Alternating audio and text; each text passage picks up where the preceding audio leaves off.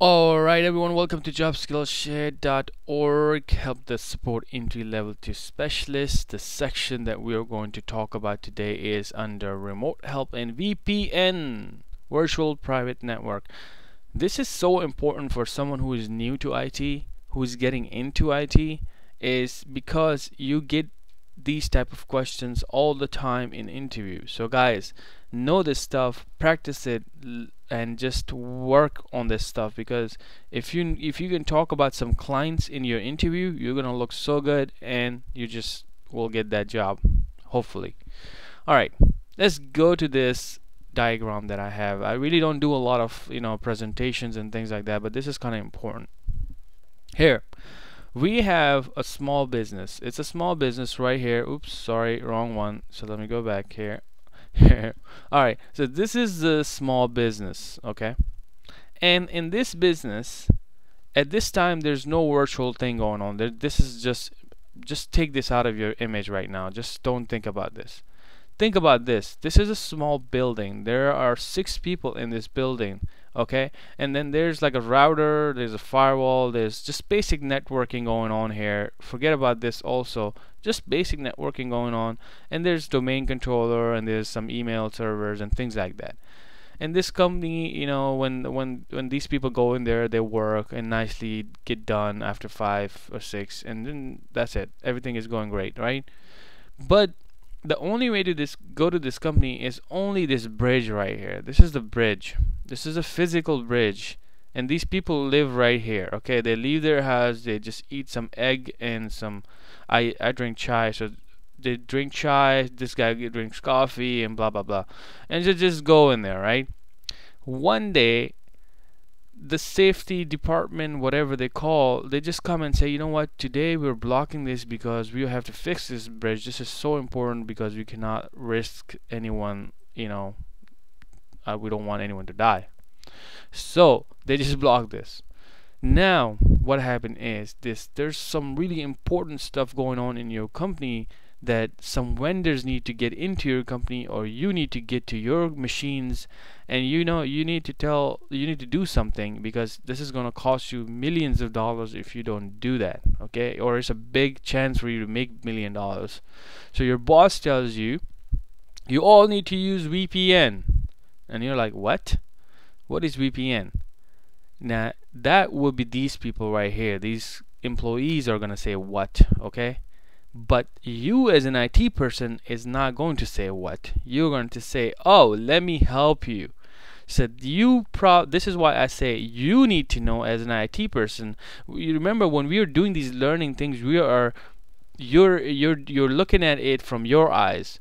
Employees look at this thing from different thing. They just want to know where's the software and who is going to help me. So you as an IT person is going to be helping your clients installing VPN on their machine. VPN clients basically. So there's a server, and the server part is configured by your networking guy. Now if you are that one man IT person, then you're going to be configuring this. Or if you have a big team, then they are already configured. Now 99% or 90% of the time it is already configured. When you go to the interview, VPN stuff is already configured. All you need to know is how to install it on the client machine. This involves 2 things. First, you need to know how to install it. Second, you need to know if something goes wrong, you need to know how to troubleshoot it. Number third, you need to document this thing. So if you have too many people, you just send them documentation. Now most of them get it, but some people will need help, and that's where you will need to know this stuff. That's why I share this diagram, so you guys kind of know what's going on. So now let's get to the little bit real technical stuff, like how does it look. Here we have a nice example right here, which is a VPN server. This is basically a server running on this machine, okay? As you guys can see, it's listening on these ports right here. Now that's something that a networking guy basically set it up for you. You don't need to set this up. Like I said, most cases, 90% of the time, you will not be that person, but you can be that person if you're a one-man IT person and you're learning stuff. So this is already set up. what your server administrator will do, or your company will do, is that they will tell you, as for a help desk person, they will give you some clients installation like this. Okay, so for example, this is our client installation right here. I'm just going to go to my documents and make a VPN. Okay, and I'm just going to double click here and just say this. Okay, now this exe file is already configured for jobskillshare.org. Okay, we have already configured this on this, right? When we went there, we say, you know what, we're going to allow people on this virtual private network, which I created as a server guy, so, or someone in your company. I am just gonna say, oh, you know, in this virtual private network, I only want Stacy, I only want Donnie, I only want this person to come to this to get to this private network right here. So basically, it's like it's a virtual hub inside of your server. Now, most of the VPN servers are like this. You can create a lot of technical stuff, and we're going to have a full course on VPN server side, so then you guys will know everything that you guys are looking right now. As right now, I'm definitely sure when you look at this stuff and you're new and like, what the hell is he talking about? So that's why I just wanted to show you guys what's the other side. You know, there's three sides. There's employees that just connect by using this client right here. There's you that will need to get this client from your server guy, and then you need to install this and troubleshoot it and do things with it. And then the third person is your server guy, who have already configured this stuff right here. This involves networking. You need to know about networking, because that's involve IP addresses, virtual hubs, security, things like that will get involved in that. So that's little detailed stuff, and that's why we say we're going to have course on that.